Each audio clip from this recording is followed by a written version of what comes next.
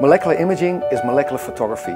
We are creating better pictures to improve the diagnostics for our medical colleagues. We're literally giving new tools to the medics. My name is Heeren. I'm a distinguished university professor at the Maastricht University and the director of the Maastricht Multimodal Molecular Imaging Institute. This is so important to make current medicine more precise.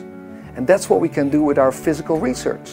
Physics at the basis of everything makes it so much fun to do. The future of our molecular imaging technology is really putting it into the hands of people themselves. Make it participatory. An iPhone that can actually image your diagnosis. This award is essentially a recognition for the entire team that helped me establish this infrastructure here in the Maastricht campus. Collaboration is crucial. We need to get knowledge to migrate across the boundaries of our own disciplines. And by doing that, we can actually improve the world around us by working together.